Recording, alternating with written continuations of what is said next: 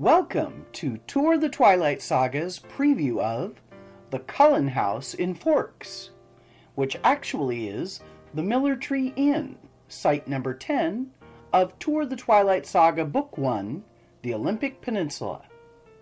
But first, an explanation of why there are 3 Cullen houses.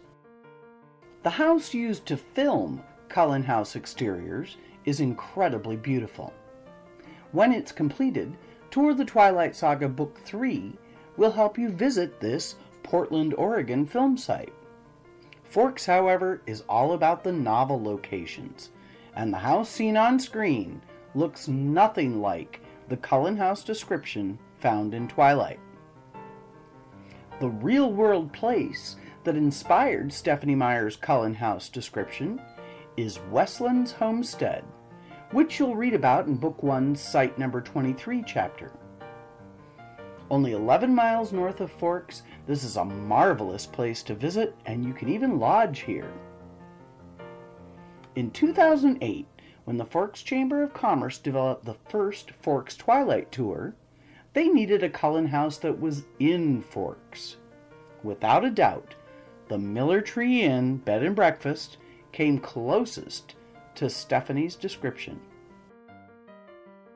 Miller Tree Inn proprietors Bill and Susan Brogger quickly embraced the idea of their home becoming the Cullen House in Forks and did everything they could think of to enhance the experience of visiting Twilighters. At the front door, you'll find Esme's message board, a particularly fun touch.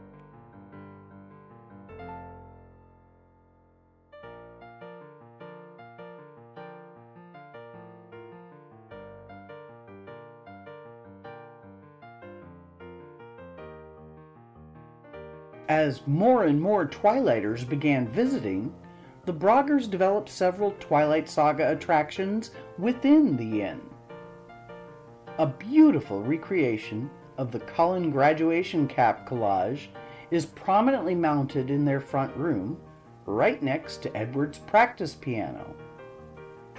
But what makes Bill and Susan Twiliciously extra special is that they invite non-lodgers to step up on their front porch.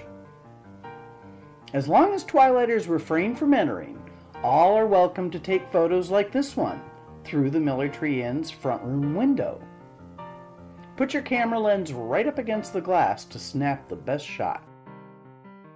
Twilighters who lodge here, however, will be treated to the many other attractions found inside the Cullen House in Forks.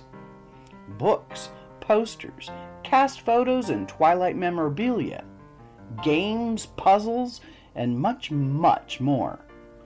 Each room has something special to offer.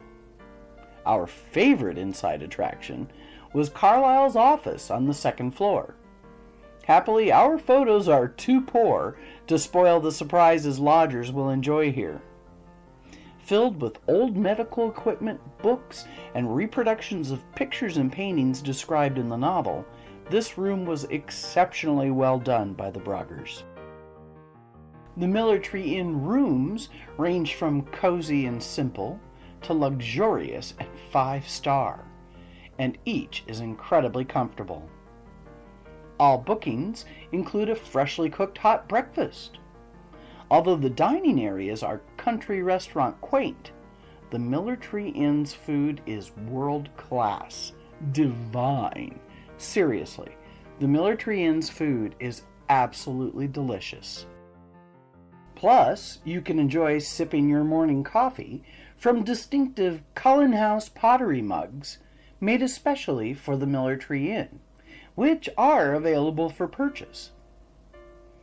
We strongly encourage Twilighters to lodge at the Miller Tree Inn on at least one night of an Olympic Peninsula Twilight Saga tour, so that you can enjoy access to all their attractions and have plenty of time to enjoy them. Happy Twilighting!